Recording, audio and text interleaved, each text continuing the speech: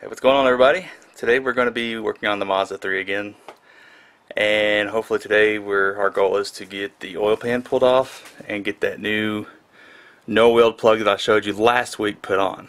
So first we're going to get this car pushed out and we're going to get it properly cleaned like it obviously needs, that you've seen in the last video on how dirty it is. So that's what we're going to do first. Get this car pushed out of the garage and get it washed up.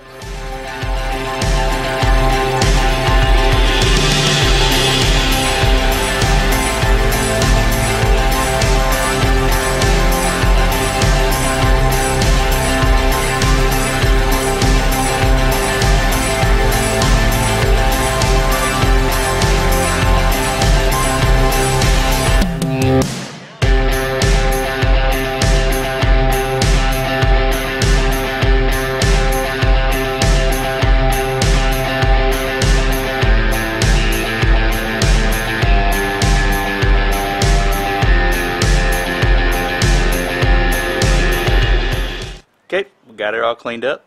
I'm just going to show her off a little bit. Clean now instead of dirty.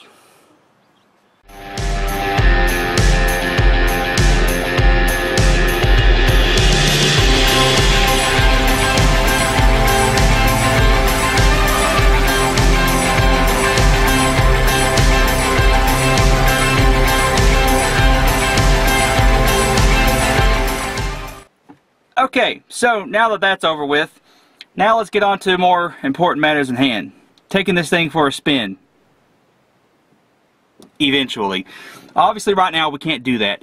But today we're going to be working on finishing up that oil line that we started working on last week. And also get the oil pan removed to get the no weld plug in. Which actually that's what we're going to start with first. Because that's going to be more extensive, because I'd rather go ahead and get that off, get the new oil plug in, and then get the new gasket maker and all that and get it put back on. So for next week, that'll be already done. Oil return line will already be on. All we gotta do, if we don't get to the old feed line, we'll go ahead and get that put on next week as well. And then after that, we'll be working on the exhaust. That'll be coming up next. Then shortly after that, we should be able to get ready to get this thing started again, hopefully. Cross our fingers that we get it going. Okay, so we got the car back in the garage, and I already got it up on the jack stands, getting ready to go ahead and drain the oil, or what oil is left from where there was a leak already in my line. A lot of it's already leaked out from where the car has just been sitting here, so we're going to go ahead and get that oil plug out, go ahead and get the oil out of what's left, and start removing the oil pan.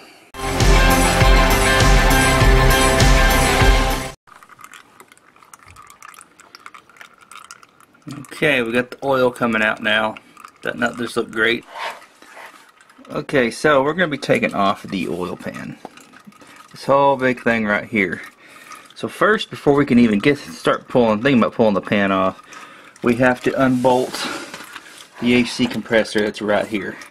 Which is pretty easy. You don't have to unhook anything except take off the bolt here, bolt here, bolt here, and there's supposed to be a nut there, and for some reason it's not. So we'll fix that when we put it back on. But after you take that off, this thing will just kind of slide, and you can hang it. I usually hang it up somewhere out of the way to where it's not just dangling. And then the oil pan will be ready for removal. And what we need to do with it to get it ready, besides drain the oil, is you got bolts. I'm trying to remember, there's about 12, maybe 16 bolts all the way around this thing. The one's right here, and you can just follow them all the way around. All the way around the other side. So, to be able to pull this pan off. And then, of course, we'll have to undo this nasty mess over here. We'll set that out of the way for now. Okay, the oil's about done dripping, so stay tuned for the oil pan removal.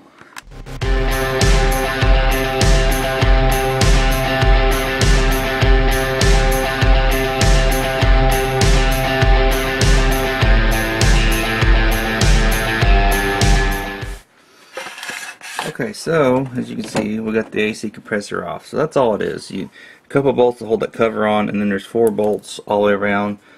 They're a mile long, or at least it feels like they are. So after you get those out, there's this little hook right here, and there's a little hook, or like a resting part that it just rests on. And you just kind of push it to the left, maybe an inch or so, and it pops off, and you can pop that belt right off. So now it's just kind of just sitting here, and it's going to be out of our way, because right up here, here's got some bolts going on the side here, and we also have, you know, these bolts right here that are going to be, that were blocked, but they're no longer blocked. So now what we're going to do is go through and we're going to take all of these bolts out of the oil pan.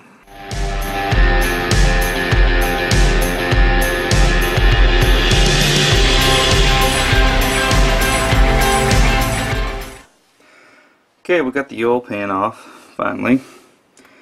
These oil pans are a little tricky to get off. Not necessarily hard, it's just tedious. Just trying to figure out how to move it around your oil pump and all that stuff that's in there, and trying to figure it out. But so pretty much all we're going to do now is you'll end up cleaning up, scraping off all this old gasket, take it all off, and make sure it gets all nice and clean and get all that. Make sure there's nothing in here at all.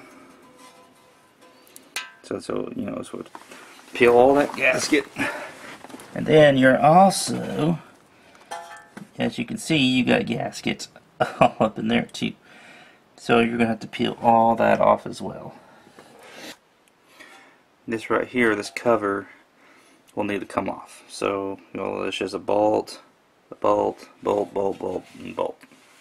All the way up to there. Alright, so after you get that removed, you can get down to your plug.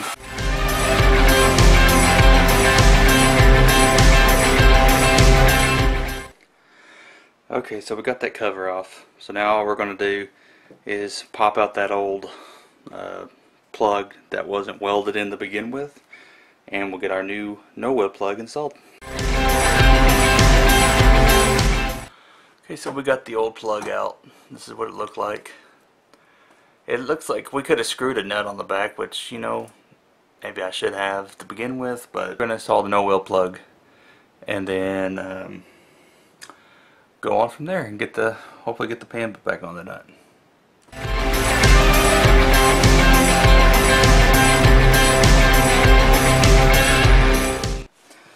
Okay, we got it in there.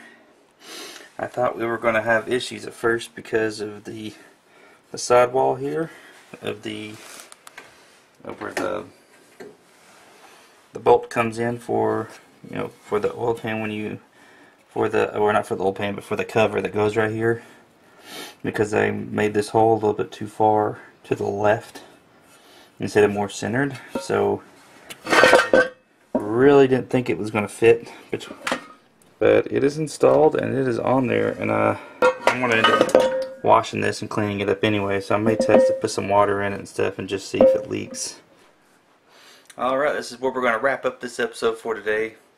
Next video we watch now, we're going to be getting the oil pan put back on, going to get the oil line put back on, and if we have enough time, we're going to start working on the exhaust next time, but I'm not sure. That might be the next video after that. Everything I've done to this right here, yeah, I've done myself, and like I said, this turbo stuff, it's all brand new to me, so I'm learning as I go.